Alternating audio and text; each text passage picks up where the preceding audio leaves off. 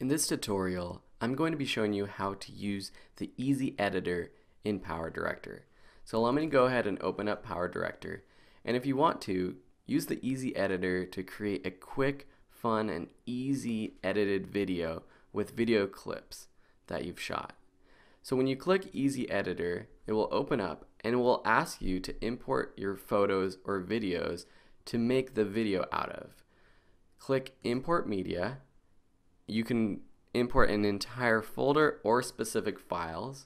So I have some video files in a folder that I want to select. Easy Editor has a lot of different themes which we'll see in the next style section, and they have one that is a travel style. And so I have some shots of some cityscapes that I think would be great for a travel montage. So if I select those clips, click Open, it will import those videos into PowerDirector. Click Next, and now it's time to choose a style. As I mentioned, you have around the world, getaway stories, wedding album, voyage of discovery, lots of different styles that you can choose from. So I'm just going to click this around the world, select that, then click Next. Now you have the option to add music to your video track. So I'm going to click Add Music. I'm going to go to a music folder that I created and select one of the songs that I think will sound good for this video. Select Open. You can adjust the audio mix between video and music tracks. So if your video has sound on it, you can adjust it so it's playing more of the video audio versus the music, but I just want music to be the main audio source and not having the audio from the video.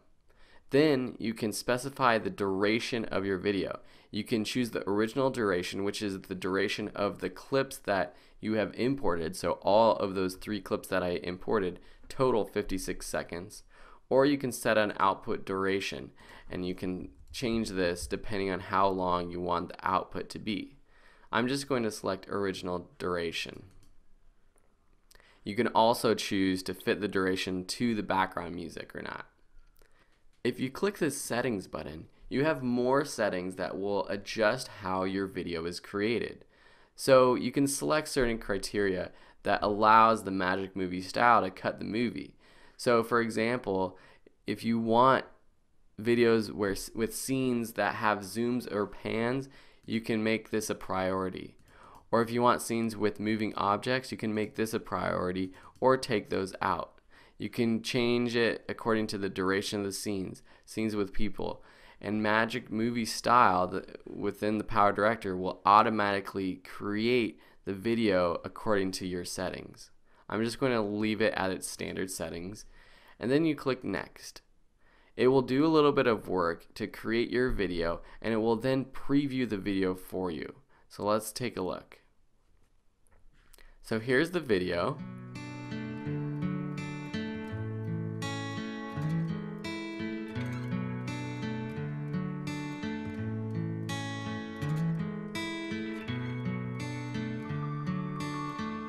And you can see that you can scrub through the entire video. And it's pretty cool, this template that they have given us to use.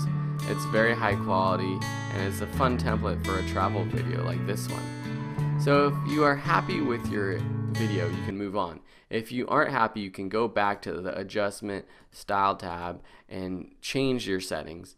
But say you're happy, let's just select Next. Then you can choose whether you want to export or produce the video. You can burn it to the disk, or you can take it into PowerDirector to do some advanced editing if you want to make some tweaks to the video. Let's just say we want to export the video, which is the easiest option. It will bring it into PowerDirector, where it will open up their export module. So within this export module, you will see that there are a variety of options for choosing the type of export that you want. So you have 2D, 3D, you can choose for different devices. You can say you want it for online viewing. And this is a quick way to export and upload your video directly to one of these sites. So you'll need to log into one of these sites if you want to export and upload directly.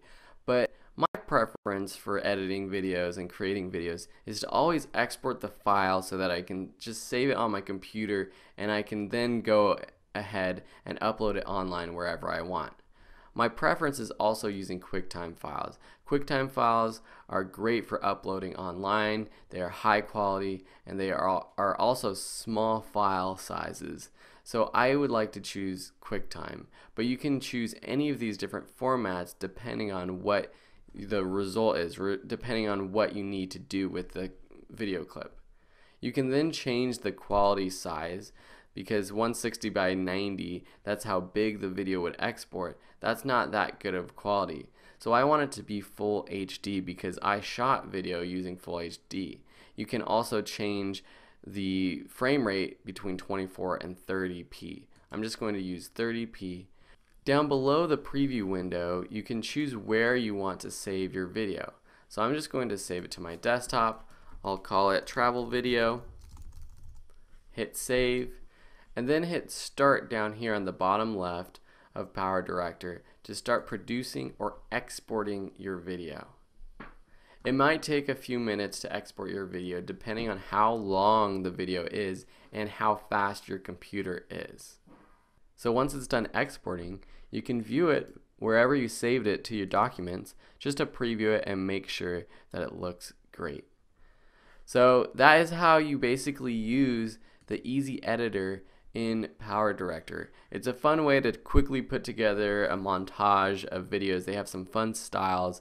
The travel setting was just one of them, but you can use all of the different ones to have fun with your own videos. You can even use photos within the easy editor as well, which I'm going to be showing you in the next tutorial on how to create a photo slideshow using the easy editor.